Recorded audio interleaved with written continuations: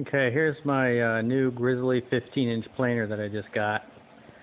And I'm going to be planing very large, long, heavy boards, so flipping them from the output side to the input side was not going to work. So I made some tables to handle this.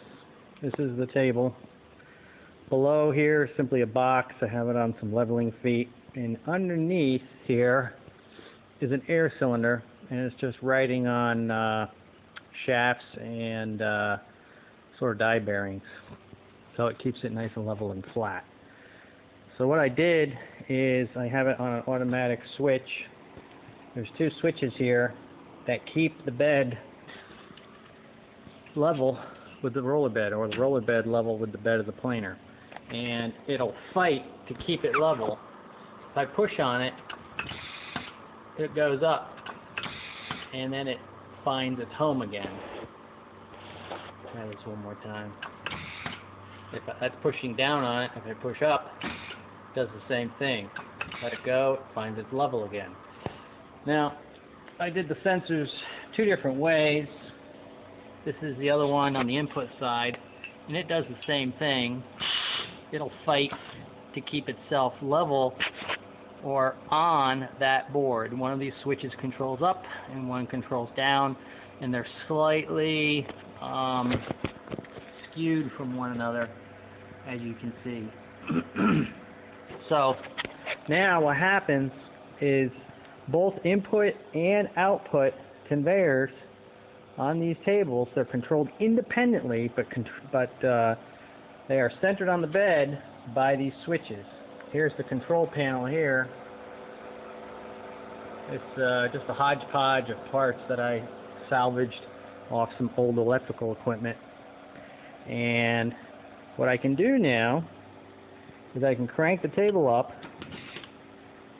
and you can hear it.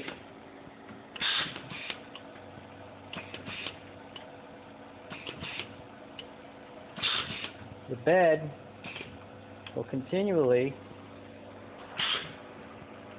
track as I crank it up.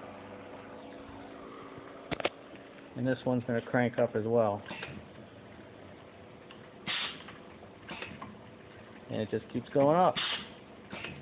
And then, when you've got the board planed to the thickness that you want, I have the ability to kill one of the directions and force it to go up.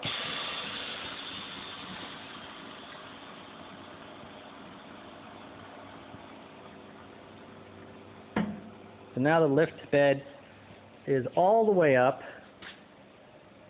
This is just the input side. I've got to wire the output side for this feature yet.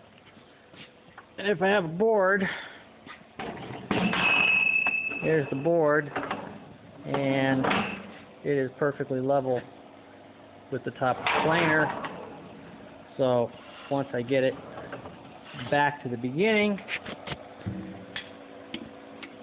I can make it go back. And it finds its home again. And the board is on the planer bed, ready for another pass. And a few more tweaks here and there, a little bit of control of the air, and it should be good. I'm a little tired, so I'm going to go home and take a rest.